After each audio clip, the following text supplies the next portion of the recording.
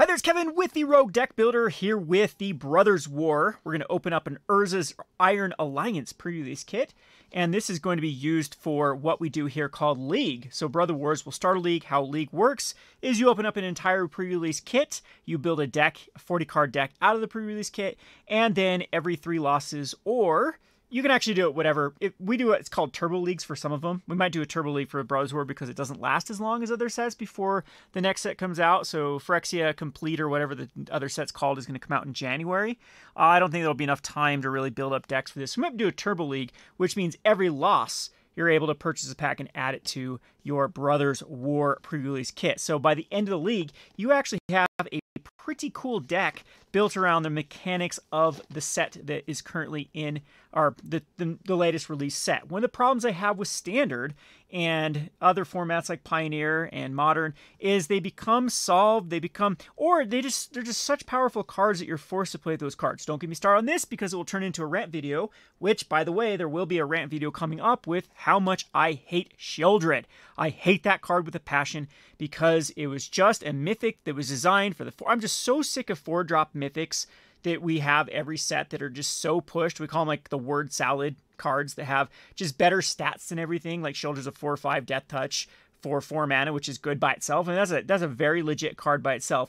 And then they throw on that static ability of draining life and gaining life every stinking turn, and then it's just such a duh card that every card deck has to include it.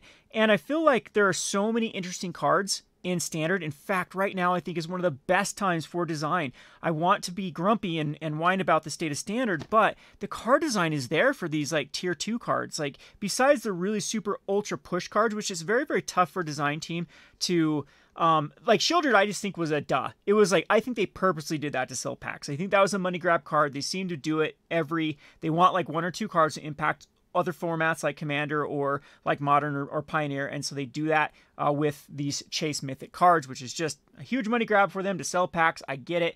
However, a lot of the other cards that sometimes break the format, I think the design wasn't meaning for them to break the format. They were just missed. Something like the Fable of the Mirror Breaker. I think that's another one that just, slipped by, that they didn't understand was just going to be too powerful for the format. So anyway, what I like about running leagues, though, is I would say, like 95% of cards, 90% of cards in Standard from the latest set aren't going to see play. And they are just so fun and flavorful and synergistic that it's just sucks. It's just so sad that these cards don't ever get to really see play, except for like maybe in draft or in pre-releases, but you don't really feel like that you get to play with them. And that's the whole thing with Magic, is it's all about creating these, combos and memories and things that you had with these particular cards. And if they're just not strong enough for Commander or Standard, well, they might as well go in the garbage. Well, not in this case. In leagues, it's fun. You get to play those cards, like I said, especially the tier 1.5, the tier 2 cards, and they end up being really good, synergistic, powerful combos in this, and it's a really fun experience. So it's kind of in the middle of being a limited format, which of course it is starting off, but it starts to feel like a constructed format as time goes on. And it's super, super fun. I like it too because it keeps it balanced. One of the problems with playing in constructed is you're going to have wallets. So you beat people up with your wallets. So this is the one big thing, the wallet. Whoever has the most cash has the better ability to build tier decks and just stomp face. Every local game store has one of those guys that will come in week 1 with the 4 Sheoldreds or whatever it is in the latest deck that other people are like, I can't afford $200 to play in this F&M, and there's just a big disadvantage there. And then disadvantage number 2 is the skill level. It does vary from player to player. Like if you sit down and even if you're a seasoned player, if you sit down with someone like me who's had experience after experience, that's been on a pro tour, you're already going to be at a massive disadvantage as far as skill is concerned. So what I like about how these leagues work is they tend to start to balance themselves out. If someone gets like a better pool than someone else, they're going to win more. And that means they're going to have less cards being added to their pool to work with. If they're just a better skilled player, well, they're going to be able to, do better at first, but then they're going to start to lose out on the amount of card pool that the other people are going to get from losing. So it actually doesn't make it so bad of a feeling when you actually lose a match, because you get to add a pack and you get to kind of have that feeling of collecting. That's another thing that's missing right now in my Magic the Gathering experience. Is I think still my favorite time in my life was when I was a kid, and that pack that I got from allowance or by saving up lunch money, starving myself, not eating lunch at school so I could go buy Magic the Gathering booster packs. And that thrill of opening a pack and knowing that it actually could impact one of my decks was huge. Now as an adult where I can just buy every card that I want, that's not there anymore. But this kind of gives that nostalgic experience again of being excited to open up packs. Super excited to open up packs. Anyway, I've rambled enough. What we're going to do is we're going to open this sucker up, and we are going to build a 40-card deck with this. So you get this box here. What's cool about these, there are dice. I think there's 4 different versions of dice. So there's black, red, black. We've opened up a purple, black, a green, black, and a red, black. And I think there's one more color probably in the design. Maybe there's only 3. But they're kind of cool. I like this unique design. I hate it when they just do like the same design over and over. It doesn't make everyone dizzy as my hands go everywhere. I've had too many energy drinks today. Tell you how to get out all of the Brothers War stuff. Holy cow, it took us hours and hours. Holy cow. All right, so my promo is going to be the Thoran Spider. And so I guess there's not much difference between which one you choose. Yeah, I don't get this with previous kits. You could actually choose Mishra versus Urza, but maybe the promos are different of what you can get. Maybe it's their particular robots that they use. Some in the comment section tell me how I'm wrong about this. With the Thoran Spider, when it enters the battlefield, you and target opponent each create a tapped Power Stone token. So you do get to, your opponent gets to take advantage of that before you do. Keep that in mind. Typically, I don't like those type of cards. Look at the top 4 cards of your library, and you may reveal an artifact card from among them, and put in your hand at the bottom. So the Power Stone might affect you more than your opponent, but giving your opponent a tapped Power Stone is a huge liability. It's ramping them up an entire turn. So I'm not sure how I like this card. So this is cooler in Commander for sure, because you can just give opponent that's behind a tap, kind of make an ally. There is an arena code for anyone that wants to redeem that arena code. You are more than welcome to do it. Get some +1/+1 counters or prototype counters for this one. And yeah, don't know how I feel about this card. I probably wouldn't even play it in Constructed unless I really was a greedy deck that wanted to utilize mana. Because even though it is a giant spider for 3 mana, it's already discounted right there. It is very big liability to give your opponent a Power Stone. All right, so let's go on to the good stuff. All right, so I've never actually looked at this set before. I looked at a couple spoilers here and there, but I really don't know what's in the set, so this is going to be new for me. A 6-mana 5/5 Trampler, I guess plus X special number of creatures in your graveyard. It's kind of neat in an aggro deck. A 5/5 Trample, I mean, we see this Colossal Dreadmaw type card in almost every format. It's not quite the 6/6 for 6, 5/5, but it does give the +X/+X. So it's kind of on that ETB trigger can actually in an aggro deck actually doesn't give trample though to the creature that it's coming to play. I don't know, kind of cool card. I don't know if it's a high curve topper. It looks like Disfigure is a reprint. This is absolutely a card that will go in any black deck. We have the Tokesis Onlet, which whenever it leaves the battlefield, you gain 2 life. So it does need to die for it to happen. But then you can unearth it. It's an okay 2-for-1-ish type card in a mill strategy. These are decent because I would never really want to be paying 5 or 4 just to possibly gain 2 life. It's kind of weak, but if you just use this as a resource from your graveyard with the unearth, that's definitely worth it. All right, so with the Depth Charge Colossus, a 9/9 doesn't untap, 3 to untap it. That's kind of a cool ability for future commander decks, being able to untap it. And then it has the prototype for 6 mana, so you can be a 6/6 for 6 mana. So pretty decent there. Kind of filler card again. The Mishra's Dominate doesn't have trample either. Yeah, kind of trash card actually for limited. We have the Mishra's Domination. Enchanted creature gets +2/+2, otherwise it can't block, so you can put out a creature. These I actually really like these in limited, these like option cards, because they can easily buff your creature or just make something not block, which is fine. The Gothian Sprite, put 2 +1 counters on it for 7, and it can't be blocked by artifact creatures. Just a decent filler bear. Bears are always important in limited. The Astronaut's Intervention, target creature gets +2/+2, and when this creature dies or is put into exile from the battlefield. Holy cow. There's going to be some broken stuff with this because exile is such a cost in a lot of things. Like exile a certain amount of cards and stuff. So now this is a way to actually get to rip things back out of exile. So it's going to be a very popular commander card for sure. Epic Confrontation, this is a reprint. It has Fight, +1/+2 in Fight. You used to see a lot of Pauper play. I don't know if it does anymore. The Aeronaut's Wing, equip creature gets +1/+0 in Flying, equip 2. I mean, this is just basically reprint. It doesn't give haste. So it's a slightly worse reprint than the one that came out of Theros, I think. I think it has very similar mana costs. The Swiftgear Drake. So, okay. So right off, I'm identifying that if there's any sort of artifact removal, it's going to go in your main. when you're building decks because there are so many artifacts. Flying Haste for 2/4 enters the battlefield. Put target card from a graveyard on the bottom of its owner's library. Kind of weak, very weak stats in my opinion. Lay down arms. Exile target creature with mana value less than or equal number of planes you control. Controller gains 3 life. This is going to be definitely a standard. Oh, it's a sorcery. Huh. Pretty neat though. Limited is a little bit harder because it's hard to make sure you have planes in a 2-color deck. It might be off curve. The Transmogrant Altar. You can sacrifice a creature for black to add 3 mana. It's kind of a fixed, and it's got the activated ability. Or you can sacrifice a creature, get a 3/3 colorless zombie artifact creature token. You can only activate that as a sorcery though, so no combat tricks with it. So not bad though. If anything wants to be killed for value, that's a good card. That also works good with their unearth stuff. The unearth it, because unearth is what end of being, at the exile of being of next end step. So yeah, that's something you can then sacrifice your unearth stuff. The Steel Exemplar. Steel Exemplar enters the battlefield with 2/1 counters on it unless 2 or more colors of mana were spent to cast. It's kind of the opposite of last set where it wanted the domain. This does not want domain, so it can come in as a 6/6 trample for 5 mana. Okay. Then we have the Strike Officer, which is a really good rare in limited. You get a 1/1 color soldier artifact creature token, and you can tap 3 soldiers. So you already get one that comes out here. So you just need more soldiers to start drawing cards off of this guy. So super, super good card. The Burnished Heart, great commander card, decent in standard, or decent in limited, and then a Power Stone token.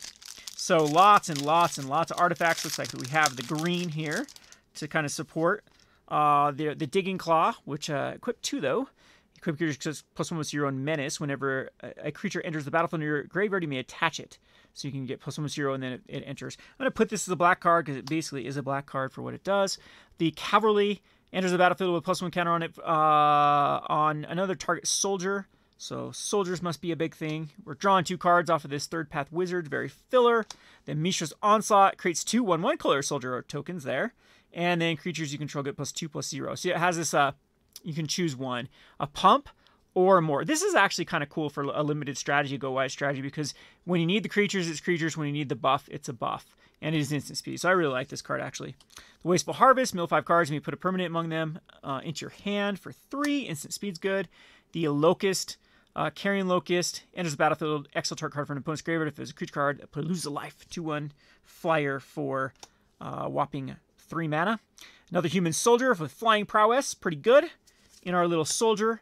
Then we have the Construct that you can sacrifice to draw a card, 1/1 for 1 with Unearth. I actually really like this card. Really, really like this card here at the Combat Courier. The Trench Stalker. If you draw on 2 or more cards, it gains Death Touch and Lifelink. It's okay. We have a Hastier 6/4 for 7, or with its prototype for 3. And I'll put that in that because it's playable without its colors. Here's another Flying Unearth card, which is pretty decent again for 3 mana for a 2/1. And then you can get at least a little bit of a, yeah. So Unearth can be done. Return this card from your graveyard to the battlefield against haste. Exile. Unearth only is a sorcery. Yeah. So you have to use it as a combat. Static Net enters the battlefield. Exile target non-land permanent and opponent controls until Static Net leaves the battlefield. When it enters the battlefield, you gain 2 life and create a tap Power Stone token. Okay, so this is actually pretty good because of, I mean, we've seen these Banishing Light type cards. It costs 1 more, so it's very similar. But the gaining 2 life is very relevant, and flickering this sucker is kind of cool too to create Power Stone tokens. But I mean, yeah, you wouldn't necessarily want to flicker this, but you do get value out of the sucker. I actually like that card. The Fall of Krug. You choose an opponent, choose target opponent, destroy target land that player controls, deals 3 damage to that player and 1 damage to each creature. So kind of like a sideboard-ish cards here. Yeah, land, 3 damage, 1 damage to each creature. And then we have the Ashnod Flesh Mechanist. Ashnod the Flesh Mechanist. So Death Touch 1/1 for 1. Pretty cool. Attacks, you may sacrifice another creature if you do create a tap Power Stone. That is pretty good on curve with a 2-drop that wants to die.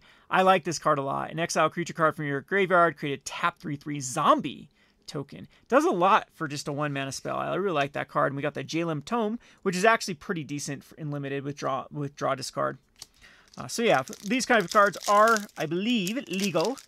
Well, of course they're legal in limited. So it's kind of like the Strixhaven stuff. So we have the Survivor of Corliss, first strike. Exile from the graveyard to scry 2. Not a bad little 1 mana spell on curve with our little soldier thing going.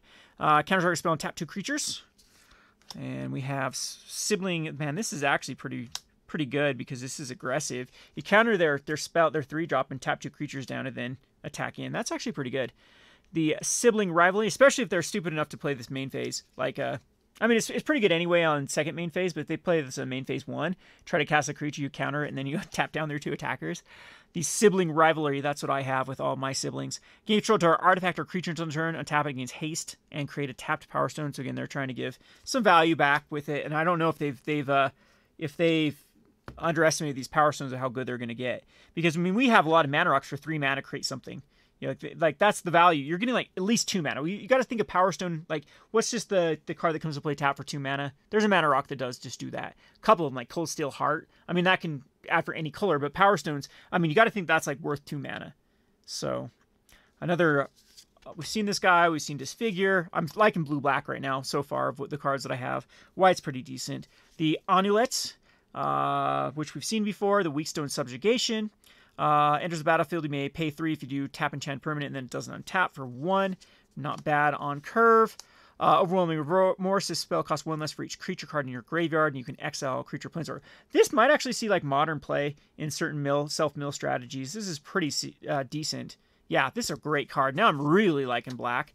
The Obliterating Bolt, though, deals 2 damage to target creature or planeswalker. If that creature or planeswalker die this turn, exile it. So this might just sorcery speed, but don't we have other cards like this? What am I thinking? Like Lava Coil does the same thing. Sorcery doesn't do the exact same thing Lava Coil does. 4 mana, exile. I can't remember. Blanched Armor's reprint, pretty cool card. The Meticulous Evacuation, return target permanent you control to its owner's hand. If it has Unearth, instead exile it, then return that card to its hand. Activate only during your turn. Okay, so you can get back to your Unearth stuff. You can only activate this during your turn, but you can get value out of it and get more value. Any sort of ETB effect. Now I'm really liking white and blue because we have a way to kind of like flicker some of our stuff that has ETB effects. And like I said, now with this other ETB, the static net, you can actually start flickering that to find a better thing to put the static net under. So really like white-black at the moment. I mean, blue has that absolute bomb, but white-black seems to be the best 2 colors at the moment. Fade from History. Each player who controls an artifact or enchantment creates a 2/2 bear and then destroy all artifacts and enchantments. So at least you get some value out of it. And then, but this great little, I mean, that's a great commander card for sure. 4 mana to do that. And we just win the pre-release with the Wormcoil Engine. Such a busted card. And of course, we're going to be able to play it in any deck. So we got the Wormcoil Engine, Death Touch, Lifelink. It does everything you want. Now we have the Yoshin Medic with more Lifelink, and it's a soldier. I don't know how we're going to build this one in these first 3 packs. I've got some massive, massive bombs in it.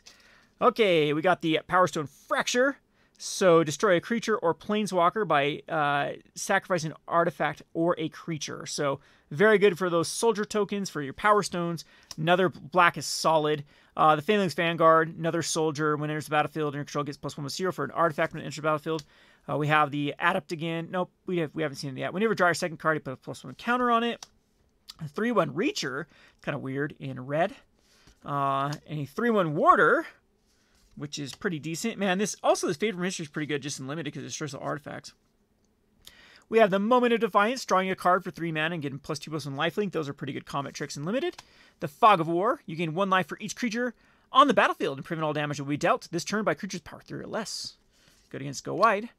Energy Refractor, draws a card for 2 mana and it helps you fix. So this is kind of cool with that flicker stuff. You better believe I'm going white-black right now. Maybe splashing blue, but this is a cool card just to flicker back to your hand. Not flicker, bounce back to your hand and replay it. And it helps fix. So we got the we have the Power Stone Engineer. Dies, it creates a tap Power Stone. So like I said, it's something that wants to die. Dang, that's pretty good. Power Plant Worker gets +2/+2 on turn. If you control a creature named Mine Worker in Tower, it gets +2/+1 counters instead.